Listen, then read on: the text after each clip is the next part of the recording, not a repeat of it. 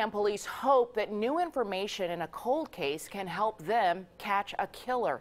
As we first told you Wednesday, 25-year-old Ladarius Belzer was shot on 20th Street in Inslee on January 30th.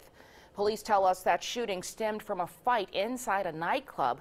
They are looking for two men in this video that you can see to the side. One of them has been identified as Teresis Johnson, also known as Toby T. He's being held or called a person of interest in this case. Police believe he was with the shooter. If you have information on his whereabouts or you know anything about the shooting, call Crime Stoppers at 254-7777. And remember, you can remain anonymous.